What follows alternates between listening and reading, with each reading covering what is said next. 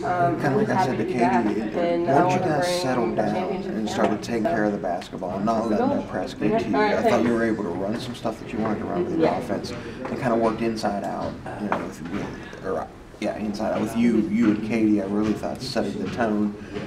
And then that kind of opened some things up for Deidre, for Emily to hit some shots and everything like that. But you know, you two seem, for as early as it is, to play very well together, to look for each other. And your teammates do a good job of finding you guys, too, because you're both active down in the post. Tell me about that.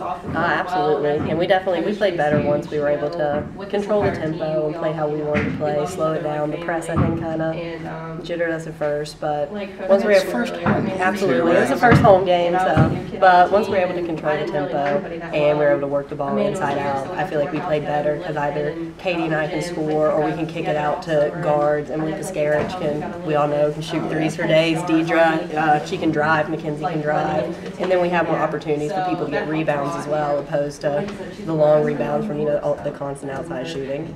And I thought that was a huge key. I thought first quarter they controlled tempo, and really the other three is kind of you guys controlling what you wanted to do. Right? Definitely. And that kind of comes from being a little bit of a team that can do both, according to Coach. She says you guys can run when you need to run, and you guys can slow it down and run stuff too, right? Yeah, we knew the first 5 minutes of the third quarter were important. We needed to establish that we were going to win this game, and that's what we did.